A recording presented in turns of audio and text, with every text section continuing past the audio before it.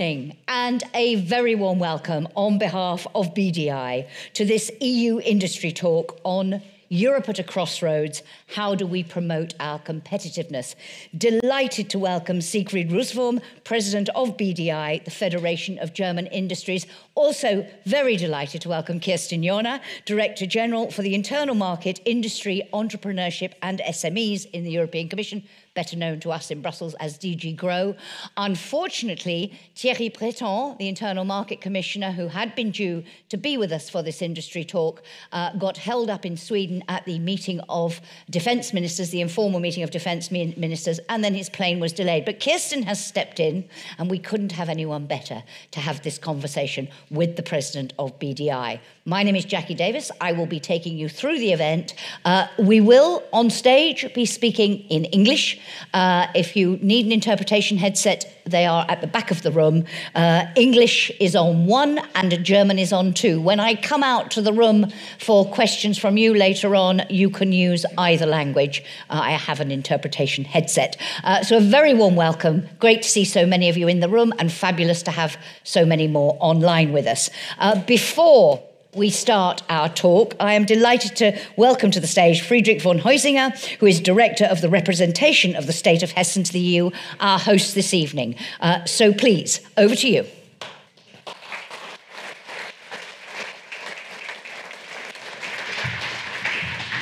Vielen Dank, Jackie Davis, sehr geehrter Abgeordnete des Europäischen Parlaments, des Deutschen Bundestages und des Landtags, sehr geehrter Herr Präsident Russwurm, liebe Kerstin Jorna, sehr geehrte Frau Ministerin Martin. Jorna, Minister Martin, ladies and gentlemen. On behalf of the Hessian Minister for Federal and European Affairs, Lucia Puttrich, I'd like to welcome you here in the EU representation of Hesse in Brussels. I'm pleased that the BDI has decided to invite us this evening in the representation of Hesse. President Russwurm, I'd like to thank you and the BDI-team here. Für die gute Zusammenarbeit bei der Vorbereitung dieser Veranstaltung. Gern steht Ihnen die Landesvertretung für weitere Veranstaltungen in dieser Reihe zur Verfügung. Wir freuen uns jedenfalls darauf. Meine Damen und Herren, dieses Jahr wird der Binnenmarkt 30 Jahre. Dies ist ein guter Grund zu feiern und sich die Errungenschaften zu versichern. Und die Kommission wird ja nächste Woche dazu auch etwas mitteilen. Und wenn sogar der britische Premierminister Sunak nach der Einigung mit Kommissionspräsidentin von der Leyen über die Anwendung des with von der Leyen praises the internal market after the application of the Northern Ireland Protocol, then we can really be proud of our market. And the internal market is a successful project, but it's not over yet. Progress with regards to the integration of the financial services would be of utmost interest, but also in general, the services area. Ladies and gentlemen, energy security and energy prices are becoming more and more important because of the war. The high energy prices have led to many companies thinking about transfers outside of the EU. And all of that against the background that the European Union has set itself the goal to become climate neutral by 2050 and to reduce the CO2 emissions by 55% by 2030 as an interim step. The Inflation Reduction Act of the US, in this context, is sort of a declaration of war directed at the EU. And the announced Commission proposal of the Net Zero Industry Act is one reply to the Inflation Reduction Act, and President von der Leyen is going to be speaking with President Biden on Friday. President Russwurm, you have invited to have this discussion at exactly the right time. Congratulations for this. Before I give the floor to Dr. Willems, the head of the BDI-BDA representation in Brussels, I'd like to thank my team for preparing this event, Mr. Hohlefleisch, Frau Dr. Schöle, Herr Golanski, and Mr. Fernane. I now look forward to the discussion between President Russwurm and Director General Kerstin Jorna. And I'd like to give the floor now to Dr. Willems.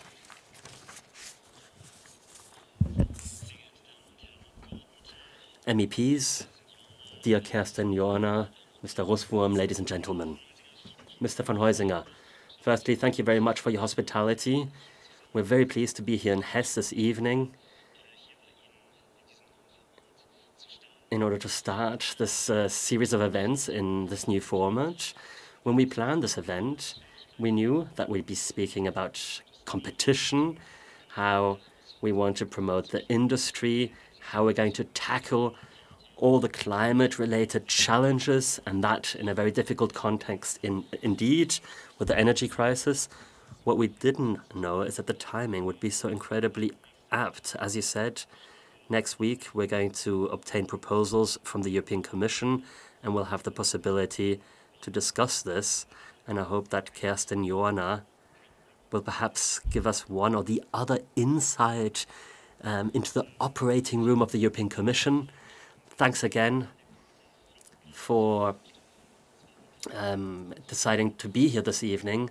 We did hope that we'd be able to greet the Commissioner here this evening, but his plane is on the way. It really was a last-minute change. So thank you very, very much for jumping in, and we look forward to hopefully hearing some insights. And we also look forward to discussing the matter with you, dear guests. I don't want to take any more of your time, because we want to keep it, what did you say, tight, bright and light, the discussion. And I hand over again to Jackie Davis to moderate our discussion. Thank you very much indeed, Heiko.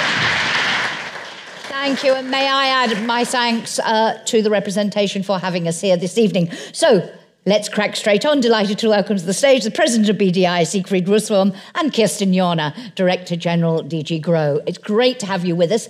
The format for this is we're just going to dive straight in. It's a talk, as the title implied. I have some questions for them, and then, as I say, I will come out to all of you in the old-fashioned way. No need to write your questions. You can raise your hand, and I will come to you with the microphone a little bit later on.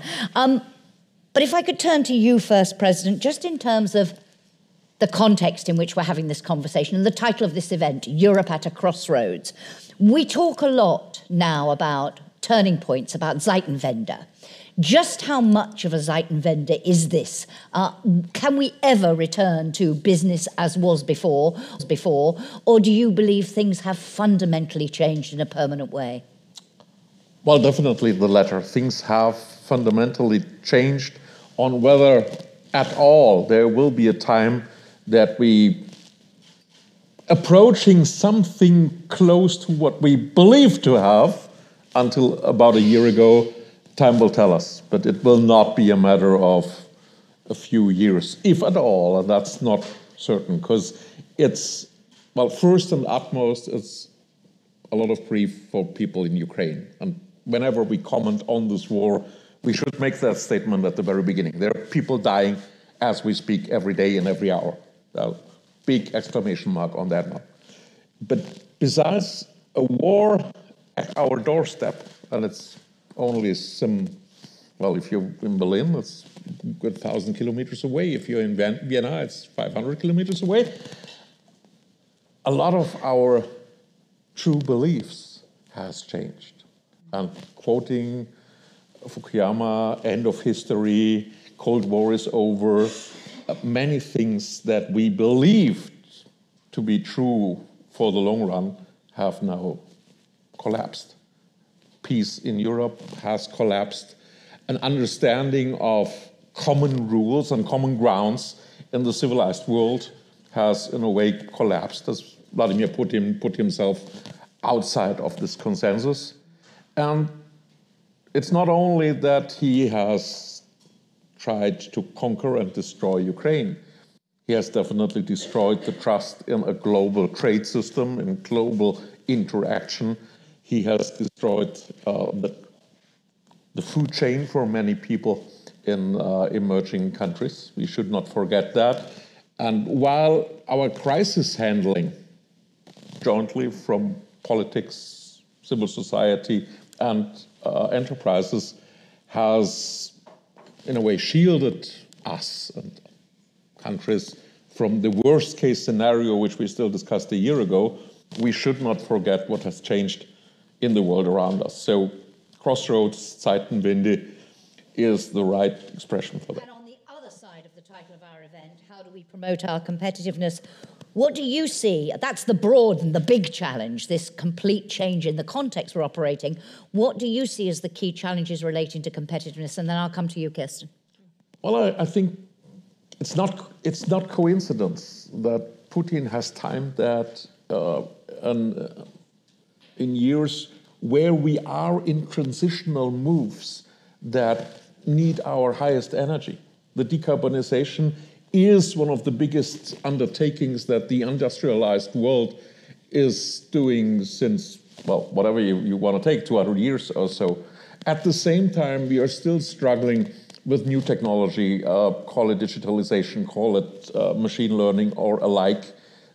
And at the same time, at least in Western Europe, we have a demographic challenge, which was foreseeable for decades, but now kicks in literally as people of my age, of my year of birth, are going in retirement and leave a big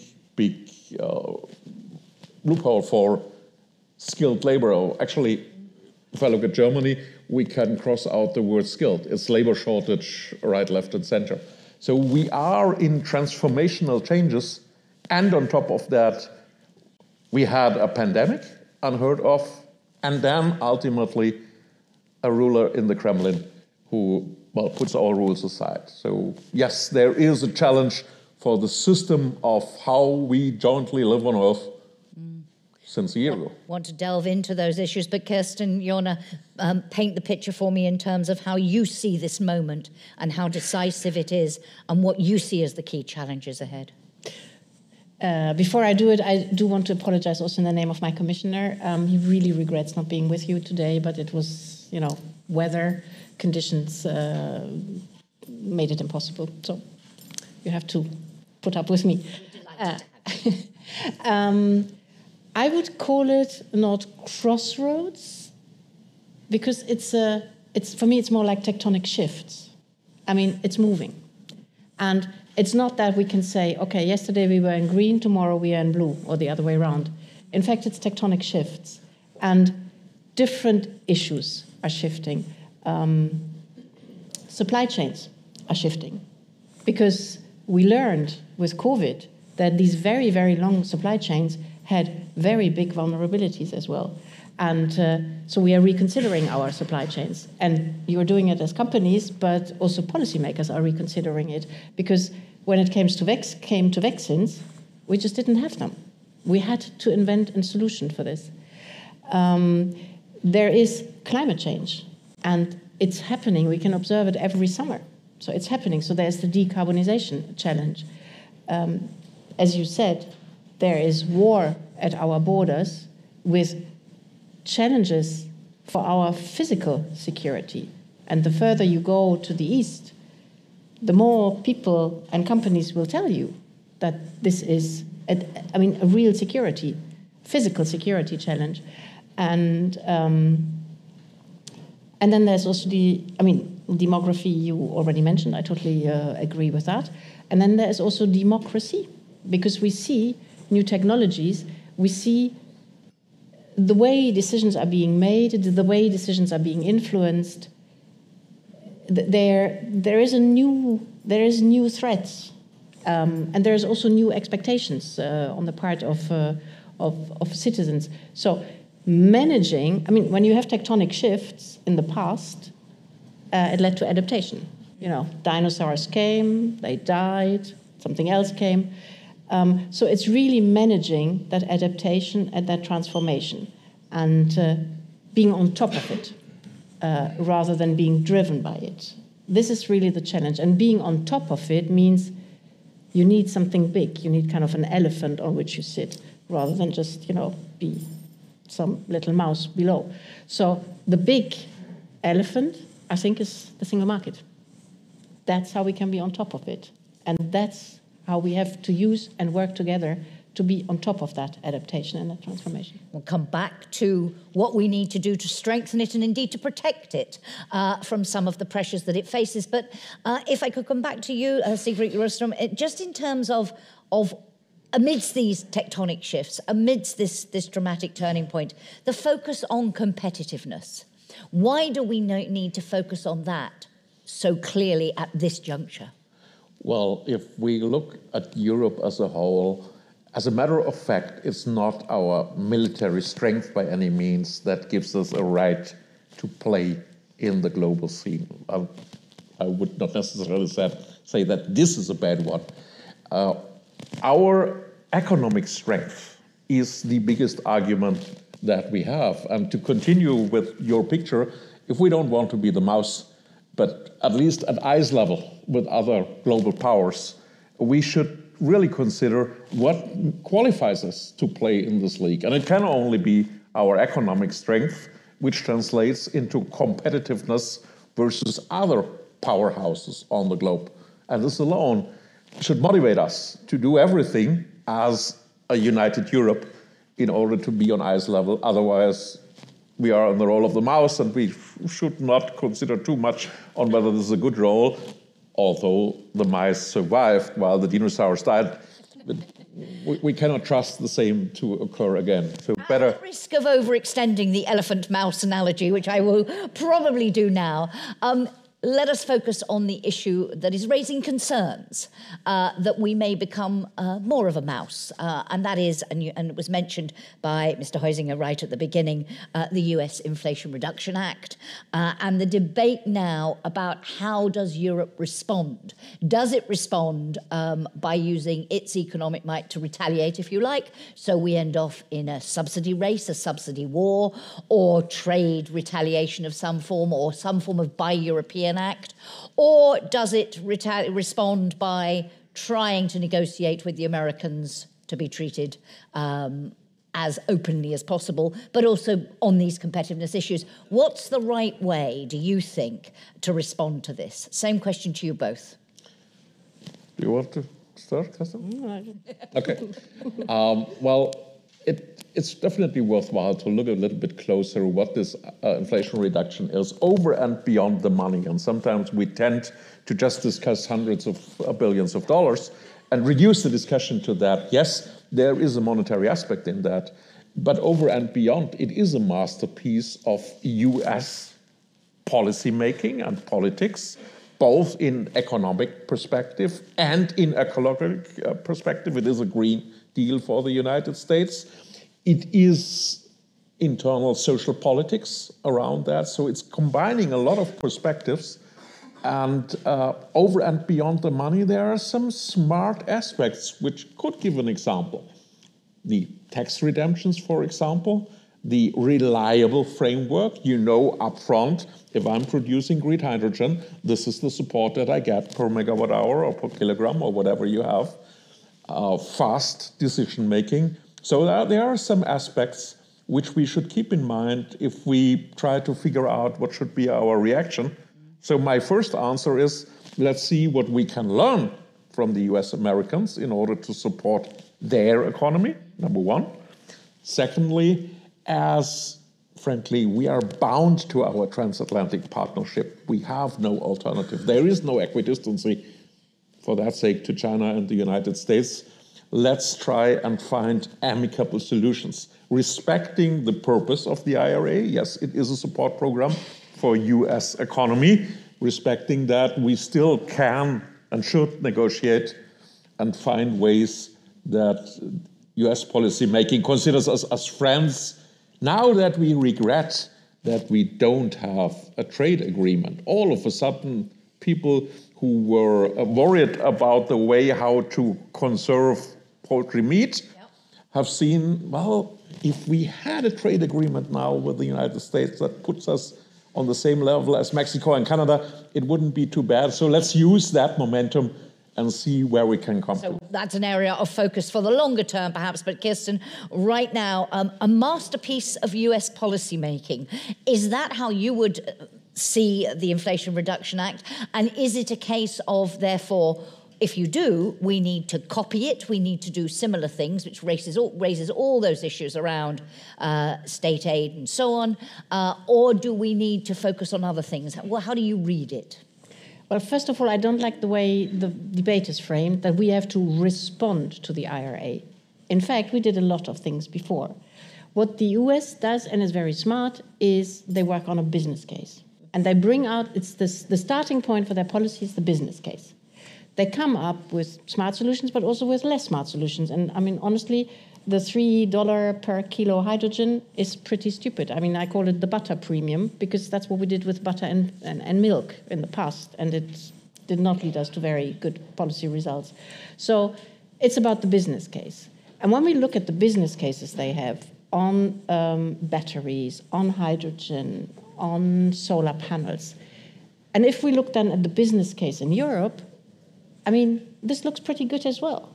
Only, maybe, we're not communicating it in a good enough way. Because the business case for all of these technologies is to have technology, to have input and energy, to have skills, to have access to capital and access to market. And the EU system starts there. What we have to do now is, that's something we can copy, to start with a business case. And without presenting any secrets and refusing anyhow, if you ask questions, to comment any leaks. What you will see next week is that we start with a business case. On clean technology, if I want to increase my production on batteries, I need access to land, I need access to inputs, I need and in energy in particular, I need access to people who can actually do it, and I need access to market, somebody who buys my green products. And when it comes access to land, it's dramatic. It's the permitting. Today you have a kind of Blätterteig, millefeuille of permitting, between 20 and 50 permits per installation. That's crazy. And every single authority has a veto right, and they give that veto or not at different moments in time. So. And that's European, national, regional, and local level. That's not normal. We can do better. Now, that's where the discussion and the painful discussion will be. You know, can we say certain deadlines? Can we see single contact point? Can we say if you don't get your act together, then it's approved? Dramatic things, and we have never had a debate about implementation of laws in the past 30 years of the single market. We talked about rules at EU level, and the rest was subsidiarity. And that's where, you know, this mushrooming of procedures and rules has actually happened. Now, looking at that is one chunk. Access to capital, I don't expect to be a lot of money in what we do, but I expect highways to money. To different financing. And honestly, a business case is not built on state aid. My commissioner says that all the time. A business case is built on the better technology, the people who can do it. So when I look at skills, I mean, for batteries, 800,000 people are lacking. On solar panels, installing a solar panel means you need to know how to cover a roof, and you need to be an electrician. Now, if you need to be these two things, we will always have a shortage. Now, how can you define what a solar panel installer actually has to do? And some member states have started doing this. But when that person goes to another member state and says, I know how to install, no, you have to, our rules, and so no portability of these qualifications. That's where we have to start, and that's where the single market can also play a role. So overall, IRA, I don't think it's about we respond and we complain and I mean, some things have to be corrected. They're just not, you don't do that among friends. But overall, you know, our business case is pretty good. And when it comes to money, sorry, that's the last point, there is at least as much public money around in Europe. It's not so accessible sometimes, not so easy. I want to come back on that question of access to finance in a moment. But you say we shouldn't be talking in terms of responding, but we have had the Commissioner, Thierry Breton, said in a blog he wrote in the autumn of last year, it is high time, he said, that we show more assertiveness to defend our strategic interests. So it is a response. I'm not quite sure why you have a concern about framing it that way. I mean, we had the Green Deal long before the Americans even knew what, electric vehicle is. Or hydrogen. So we had a Green Deal. we had a frame, we have a climate law that actually, I mean, if I were an investor, that's where I would go, because there's predictability. They have a law. It helps. We have the Fit for 55 package on this. We have definitions for the products that we want to see. We have incentives for circularity, because the cheapest raw material is the one you can actually recycle. So when it comes to the business case, it's pretty good in Europe. And we also have, through the Recovery and Resilience Facility, actually a lot of money. We have too little projects. We have too much money for the projects we have. So we will get details of the Net Zero Industry Act next week. We already have the industrial plan, so we know the broad context, and you've pointed there to the thrust of the way it will go. Siegfried, do you think it is headed in the right direction? Is it this focus on manufacturing capacities, on access to land, access to finance and so on? Is that the right focus? I like the structure that you put out. So it is the right direction. There are some aspects where I would respectfully disagree. There is a difference to the butter example. The Americans make green energy carriers cheaper. We have decided to make brown energy carriers more expensive with the CO2 price. Both leads to the same motivational difference between the two technologies.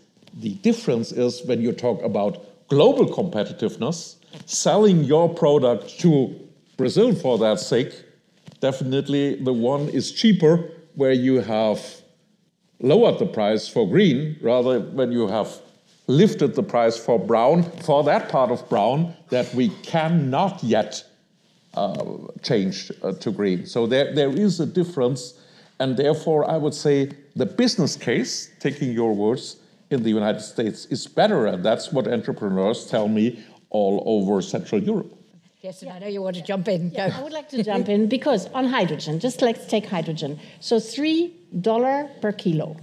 But there is no way that you can get your hydrogen to someone who needs it, because the hydrogen needs to get to the factory gate. So how do you do that in the US? Nobody knows how to transport hydrogen. You can put it back into ammonia, and then you crack it back from ammonia into hydrogen. This kind of operation you can do. In Europe, with the Hydrogen Alliance, and the project that we have, we've thought about transport as well. We've thought about standards for transport, European standards, how to transport it safely. We've thought about purity. You know, if you're a steel maker, a chemical industry, you need different types of purity for the hydrogen. So here we have standards. All of this together makes the business case for hydrogen. Even if I get $3 for my hydrogen, which is probably even more than it costs me to produce it, but who do I sell it to? And that's why I say it's a bit like the butter. Can I just come to the question of state aids? Because you were talking there about highways to money and saying there is plenty of money. But of course, we now have this debate, and the Commission is consulting member states on a new framework for state aid, calling it the Temporary State Aid Crisis and Transition Framework. And there is a big debate now about not necessarily how much money, but where it comes from. Because if you leave it at the national level, the argument is we don't have, you talked about the single market being our biggest prize. A fear particularly that Germany and France have the deeper pockets, will support their industries in a way that gives them an unfair competitive advantage, that the single market will be eroded, that we are unlevelling the playing field. How do you see that? I mean, the European Council, the EU summit talked about temporary and targeted flexibility in the rules. But we've had others, including the Commissioner, say we can't just do short-term fixes, we need longer-term measures. Kirsten, how do you see that debate? Well, it's clear. I prefer, and maybe my word highway to the money was not the good word, highway to de-risking. We need to de-risk the projects, and there are different tools to de-risk. One is to give a grant for building the thing, another for operating it, or doing a guarantee, like we do under Invest EU. But the problem is that we need more renewable energy everywhere. I saw a group of Finnish entrepreneurs today, and they've solved the energy problem. And their energy price is lower than the US energy price. because they have this vision 2035, completely decarbonized economy. So there's a lot of investment, including in nuclear, but they are decarbonized. And so it's really the bridge, how we get to there, that we have to do. And of course, we have to deploy massively wind, heat pumps, all these technologies. But we also need them to deploy them, because if we don't have them and we don't manufacture them and we have resilient supply chains, we create another dependency. So this is where de-risking of some of the parts, in particular the new technology parts, are important. And where we have to look at all the different possible funds, but they have to be aligned. It would be easy if countries gave us more money in our EU budget, because then you have the alignment functionality and the single market functionality integrated into what we're doing. We have the innovation fund, we have Invest in You, we have structural funds, cohesion money, we have just transition fund money, we have the recovery and resilience. So we have a lot, but we are trying to align it. And on the recovery and resilience, and that will be a challenge also then with the legislator, we are trying through the regulation to align what member states do. And state aid is a bit the same. Alignment function where national money is being spent. I want to come back on that EU money versus national money in a moment, but on this broad concern, Siegfried, about a potential threat to the single market, do you see a danger here, or do you believe that in order to, there was a particular concern over the 200 billion euro German energy relief package, sparked, I think you would probably say it was misinterpreted or misunderstood at the EU end, what that money was being used for. But more broadly, this concern that countries like yours have a lot of money, can put a lot of money into their companies, and we now have a genuine threat to the single market. What would you say to allay those concerns, or do you share them? I understand those concerns. I do think from the way how this Doppelwumms was spent, it's not substantiated, but I do understand the perception about that. But underlying is, frankly, a lack of trust. I would love to see much more of that homogeneous single market in the finance area, in regulation, in digital, where scale does matter more than anything else. So I'm a clear defendant of more of a single market.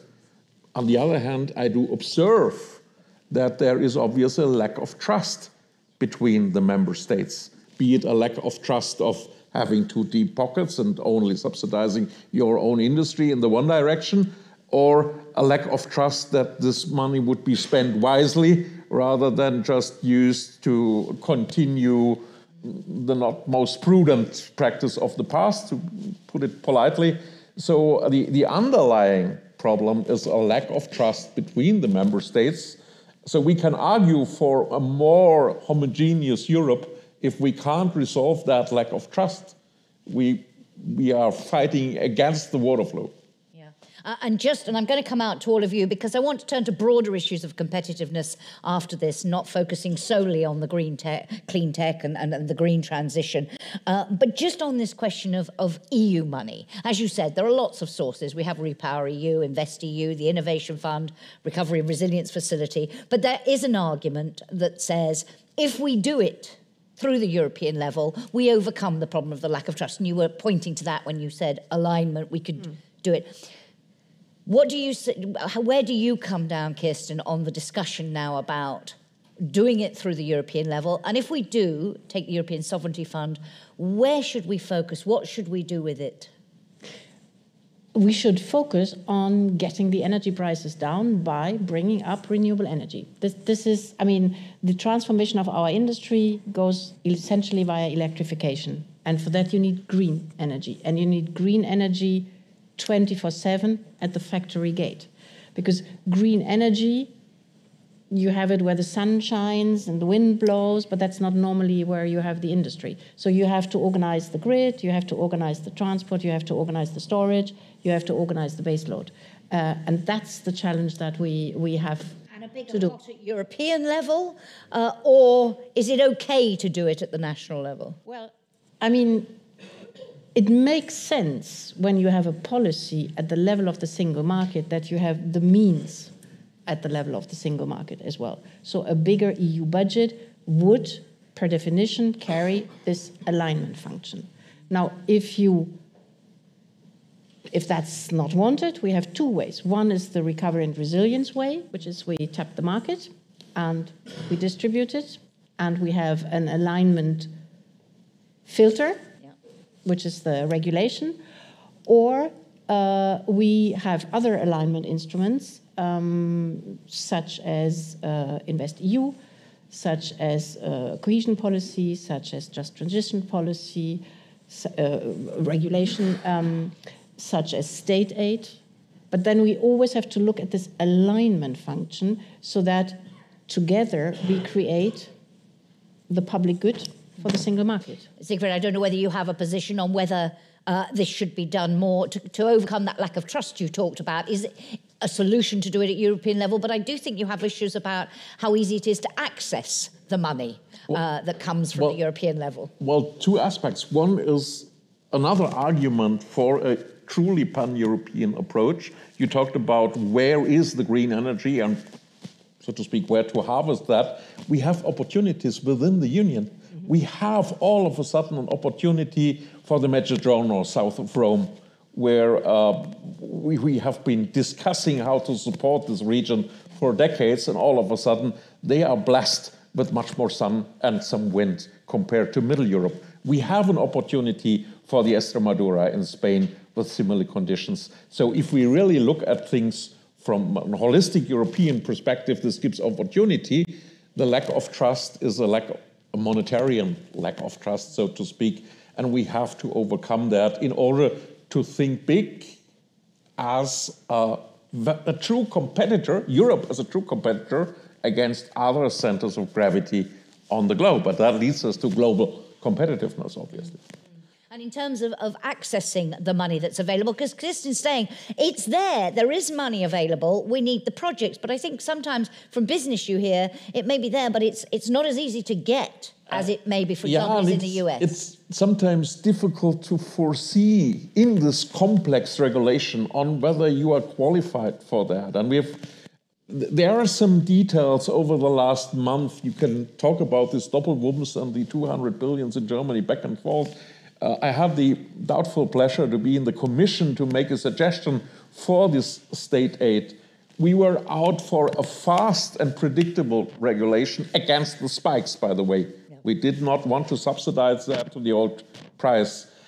And then comes the aftermath of an EU temporary crisis framework that says, okay, but you're only eligible if your EBITDA goes down by 40%. Well, I know my EBITDA 18 months after my fiscal year has started. This is a period of uncertainty. We have big transformational projects in our basic industry. We are talking about hundreds of millions of subsidies. The only open question is accepted by the Commission as a state aid? And that kind of uncertainty is poisonous for the business case, because it can be as attractive if my risk beta that I have to multiply, I don't know for sure, is over and beyond one, it's getting difficult. So the sheer complexity of even about the many programs, to be quite honest, when I'm here in Brussels and have my experts here, they can help me to navigate through all these different programs. If you put yourself in the shoes of a mid-sized entrepreneur, how could I navigate through all these programs? Or to turn it around, is there anybody within the Commission that draws a map or unifies that? I've got to give Kirsten a chance to respond, and then I'll come out to all of you. Kirsten, briefly, if you would. Yeah. So I think tectonic shifts means also shifting, where is a job better done? Vaccines. We had to buy the vaccines. Europe had to buy the vaccines, because if member states had been bidding against each other, fighting against each other, there would have been citizens in Europe without a vaccine. And so there is also a shift. And now if we have such a shift, we have to think how we give the means to act. And that's a new context, a new phrasing of the debate. And rather than saying, I'm against the Commission or the EU taking money on the market, horrible, I'm against giving money to the EU, horrible, that's not the debate we need to continue. We need to rethink the terms of our debate, and alignment of different sources of money, of funding for business projects requires a new thinking. And we have to need a thinking where we look EU budget, the blending, EU budget, national budgets, something in between budget, guarantees, how it comes together. On your question, when we reorganized DG GROW, I created a directorate on investment. And everybody said, single market, what do you need investment? But in that, we look at private capital, access to private money, access to public money, public procurement, and collaterals. And we pull it together. Are interconnected. Are there any questions from the audience? Does anyone want to join this discussion? Or are you happy for me to go on grilling our wonderful speakers? Yes. Let me come down to you. Thank you. Yeah, thanks a lot. Bernd Lange, the chair of the International Trade Committee. I have a slightly different view on the Inflation Reduction Act. I guess it's really a war of competition, which has been started by the Congress of the United States, with some positive elements. You mentioned this, and you as well. The climate change strategy is now clear. They want to reduce until 2030 for 40% CO2 and so on. And they have positive elements in, like good wages for subsidies and also quotas for qualification. This is also important. By the way, I expect this should come from the Commission as well. But the negative element is the violation of international law, of WTO law. So my question is, should we do the same, or do we go in a different direction? So my personal view, of course, is the answer to America first can't be Europe first. It has to be Europe fast. And there we have the problem. Approval of IPCEI hydrogen takes 1.5 years. A state aid approval in Hamburg takes 1 year. The preparing of an agreement with Chile, where we get some raw materials from, takes 1 year. So Europe has to be faster as today. I'll give you a chance to respond to that in a moment. Anybody else want to join in the conversation? Thank you very much, sir. Christian Ehler, coordinator in the ITRE committee. To Ms. Jorna, the interesting, although you don't comment leaked proposals, is the deregulation is directing to the member states. What about deregulation of the European level? We're doing an industry emission directive. We have a corporate due diligence. We go to regulate PFAS. We want to have a new REACH. I mean, we're adding we talked about the CapEx issue, but we're adding to the OpEx cost the utmost. So can we have it all? Climate change and every kind of regulation reliable to pollution, to other ambitions. Does that work? Thank you very much indeed. Any others before I come back? Okay, Kirsten, perhaps we'll pick up on that one directly first, and then we'll come back on the response to the US. Yes, of course, yes, we can, because that's where the competitiveness is, and it gives predictability to investors. Now, how far we go and how the legislative process also adds to what you call OpEx cost, I would call compliance cost. That's where we have to look and how we implement it. But if we don't give investor security, then it's clear that the business case is a better business case in the US. In the EU, having a legal framework that defines and frames the transition, that, for example, says batteries sold in the EU, they have to be of a certain quality, they have to be that you can exchange them, that gives investor security. We are currently consulting on eco-design for solar panels. Having specifications for how solar panels should look gives investor security and gives scale to a market to scale up. I said, I don't think it's, it's the if, it's the how. And on the how, collectively we can improve. The Commission makes SME tests, competitiveness tests, when we do the impact assessments, when we do the proposal. But when it goes through the legislator, and I totally agree with you, in the Council, legislation is driven by lack of trust. And difficult access to finance is because the member states don't trust each other, and so they put a lot of locks before you can actually access the funds. So that adds up. But at that stage, nobody looks into the, the cost for business. And I'm sorry, but I've been attending a lot of trilogues recently, and the easy compromise when Parliament and Council don't agree is we make a report, Commission make a report. So, you have the monument in there. At this point, they have to make a report about it. But if we make a report, we have to ask companies for the information. And that adds up. And we have many reports in difficult trilogues recently. Okay. On the issue raised by Mr. Lange and the response, and coming back to that issue, but I also wanted to broaden it out because one of the pillars of the Green Deal Industrial Plan is open trade for resilient supply chains. So specifically to the US response, Siegfried, but also on this broader issue of where we go from here. You mentioned at the beginning the importance of, and if we had an agreement with the US, we might be in a different position now. How do you see the way ahead? Because I want to broaden this out, not just to the green, but beyond that. So specifically the response to the US, but more broadly on this issue of open trade. Well, one fundamental belief that I would like to share is that the referee in competition is the customer. So we have to put more emphasis on what is the global customer. So when we're talking global trade and global competition, how do our global customers evaluate that? And we may or may not like it, that for them, the cost of doing business with us Europeans, so paying for our components, is an important aspect.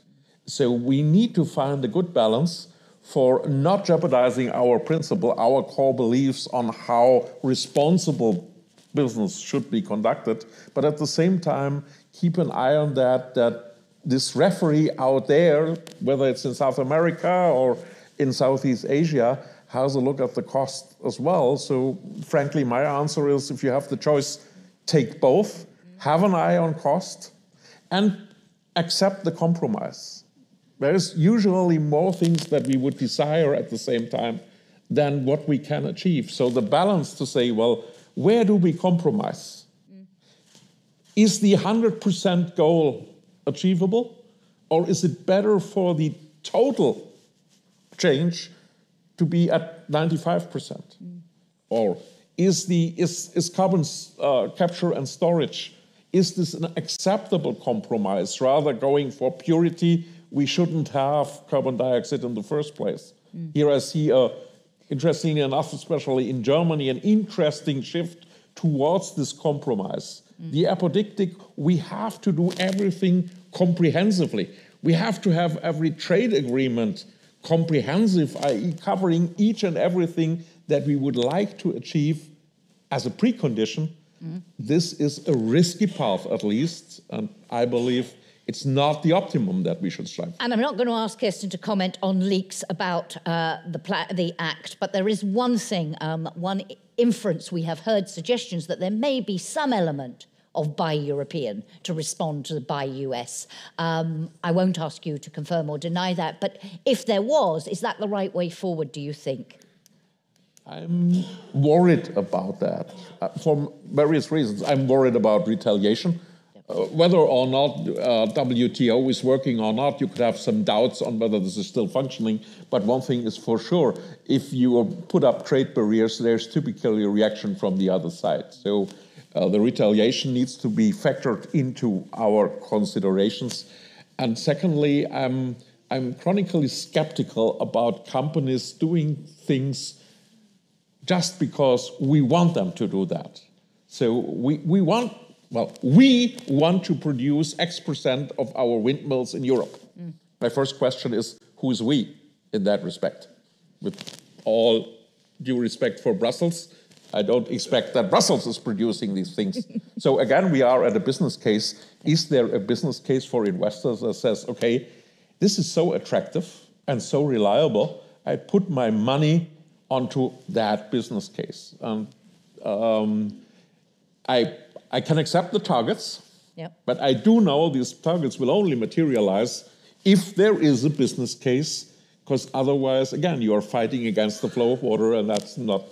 Indeed. And Kirsten, I mentioned this one of the pillars of the Green Deal Industrial Plan, and it talks about networks of free trade agreements, a critical raw materials club, partnerships, and so on. How do you see, and do you share the concern that we risk going down? I won't ask you, as I say, to comment on the suggestion that there's something in the Net Zero Act, but more broadly, how do we maintain open trade in this current climate of mistrust and division? Well, again, I think it's about framing the debate. It's not buy America or buy Europe and or free trade. What we have to look at is, again, the business case. Now, the business case for magnesium, I make as an example. A year ago, China said from one day to the other, sorry guys, no magnesium for you anymore. And car industry, all the industries, machine industry that use metals and they need that as an alloy, my God, and the governments have to pay for short-term worker relief. And so we went and we said, okay, that's a conundrum. Let's go to the 7 countries that have magnesium mines, that know how to refine magnesium. It's also not obvious. And so we talked to them. They were ready to engage. And then they said, yeah, but it has to be a business case for us. And the business case is that the car industry or those who need metals actually agree to buy this magnesium. So we went back to these industries and said, would you buy the magnesium? And then they said, yeah, of course, we need it now. But then they said, you know, when it comes from China again, my shareholders or my board, then, they couldn't engage. So that, I would say, is not a sustainable business case. So instead of saying buy Europe, let's talk about dependency and diversification. Let's talk about resilience of the supply chain. And that's when you get to solutions that is a win-win. That's a business case for those who do the metal and the refining and those who use it. And I do want to say a word, Mr. Langen. Of course, the parts, and I said that in what I said before, in the IRA that are unfriendly, as you describe, they are not okay. And we have to correct that. That's obviously for sure. Very quick, I want to touch on 2 more issues before we close, and I do want to finish on time. Strategic autonomy. And what is called open strategic autonomy. I always wonder what the open bit means in that expression and whether it's a bit of a tautology, but that's maybe my cynicism. What do you make of this debate, Siegfried, that Europe is having? Is it a real, what does it actually mean to you in economic terms, and how realistic is it? Are they on the right track with this emphasis on strategic autonomy? Well, I have my understanding for that, but I'm afraid that we not yet have a common understanding, at least all over Europe, what that is. And as long as we don't have a common understanding, we can't put a price tag on that because it does not come for free. And your magnesium example is exactly that. I plead guilty on my own behalf. We had an initiative to get to neodymium, magnetic rare earth material, and then the Chinese, it was about 2015, the Chinese lowered the price to 25% and the business case collapsed. Would we have factored in strategic autonomy or sovereignty, our conduct would have been different. So I plead guilty on my own behalf. My definition is nobody can blackmail us. It's not about autarky. It's not about narrow-minded, we go back to the 1950s where everything was so cozy, which it wasn't. It's more about where can anybody on this globe blackmail us, and what can we do in that interpretation of resilience not to be blackmailed. And all of a sudden, in the menu of solutions, there is diversification, there is partnerships, there is investment, there is long-term commitments in that. we have to have that broad view, and we have to accept it has a price tag. Okay. Is that your interpretation of what it means? I agree with that interpretation, and I want to insist on strategic partnerships. And you asked the question before. The strategic partnerships, for example, on raw materials, we have now 6. And these partnerships, they are long-term. They're not, give me your raw materials and then goodbye. It's actually working with a global gateway context, with our development money, which is not little, to help develop the economy in these partner countries around concrete projects. And that means bringing technology, skilling on site, helping to move up the value chain, not only extraction, but also refining, possibly recycling, possibly skills partnerships, and also money, EIB, development money, national money, the Team Europe approach. So that is a long-term engagement on both sides. And that's, I think, what is at the bottom of this concept of open strategic autonomy, having predictability and reliable supply chains for our economy. One other issue I wanted to touch on, which is the other issue you mentioned at the beginning as a big challenge, the demography, the demographic challenge, and the challenge for labour and the challenge for skilled labour. How do you see the way forward? And I mean, it is a debate whenever you talk about immigration at EU level. It is probably the most difficult issue. It's politically. You talked about a lack of trust. We see it there more than perhaps in any other area. What's the way forward, Siegfried? There is not one silver bullet for the way forward. We need a full spectrum of activities. I do believe that we need targeted immigration, but I know that not all member states and governments would agree to that. We need to enable human beings, in brackets, maybe more female, to engage more in value add. We need to motivate people that work is a valuable part of their life, rather than saying, well, work-life balance means if I go to work, I end living, and when I leave my office at 5 o'clock or my workbench, I start living again. I find that nonsense, and we have to counteract that. But one element which I would like to add to that discussion, which is not that frequent, is administrative work, proving that I am doing things right and having somebody to check that is, the Japanese would call that muda. It's waste. It doesn't create value. It just occupies people. So when we lower the administrative burden, we are freeing up resources, hopefully for more productive work and fighting the demographic change. So we need them all. And not just. And just on the skills aspect of that, there is talk, and again, you may not want to comment on a net zero industries academy to focus on the skills issue. How do you see the EU's role in making sure that we have the skills we need, Kirsten? Very briefly, because I want to put you both on the spot before we close. We need skills, but it's not in Brussels or in any office for that matter that we can define what skills are needed. What we need is a process where companies and workers have a permanent dialogue, what skills need, how they need to adapt it. We can provide, facilitate this process by academies, and there's the battery academy, solar academy, which is modules, but it's also mobility and portability of my skills, that I can go somewhere. And honestly, when I look at services, the provision of services, there is so much going wrong between the member states and so many administration. We, in our Single Market Enforcement Task Force, where we hold up the mirror to member states and say, in a certain sector, this is what we see in terms of procedures. It's full. We identified 800 crazy rules on professional qualifications, where member states were only collecting money, only keeping business models away, like the engineer repairing the machine. And we reduced 300. Member states, accepted that 300 had to be reduced. On permitting for renewable energy, we are now removed 80. of really stupid administrative procedures. So really just going through systematically. Going through systematically. Yeah. And because it's Women's Day today, International Women's Day, I want to make one example of one woman who in her own self removed huge problems for services.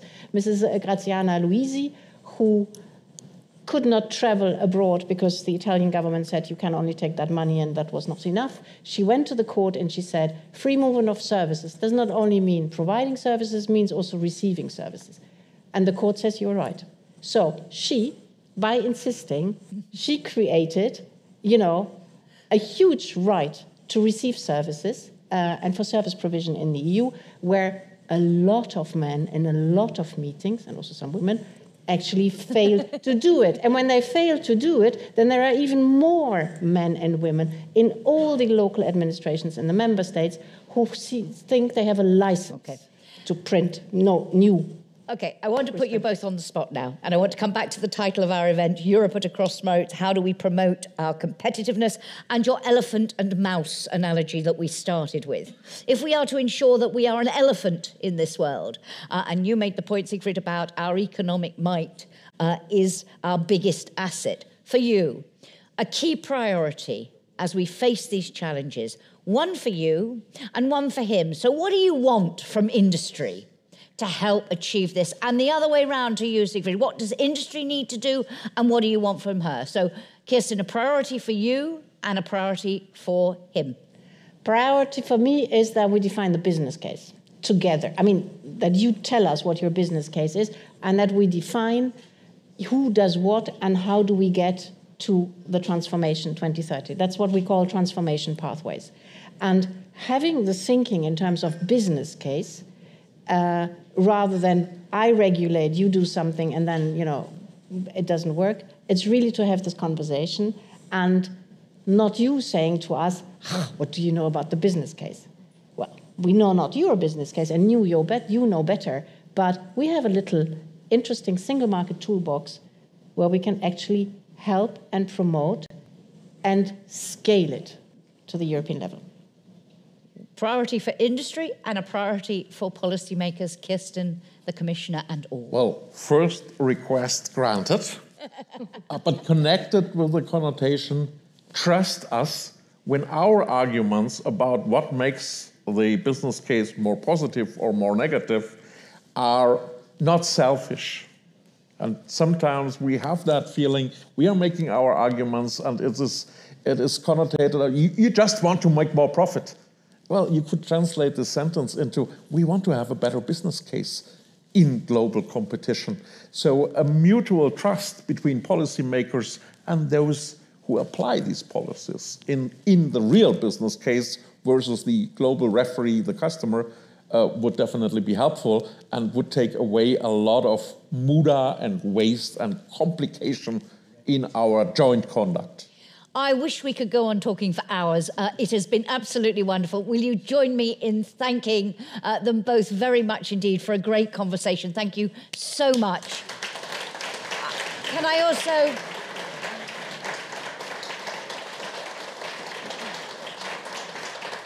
also thank Hessen for having us here this evening. Can I thank our interpreters for doing such sterling work? And most of all, thank you to all of you for coming and joining us, whether you are here in the room with us or watching online. And your reward, I'm sorry to those watching online, but for those who are here, your reward awaits. There are drinks and food being served outside. Do stay if you can. We'd love to have you with us. And to those watching online, bon appétit, whatever you're eating. Thank you so much and good night.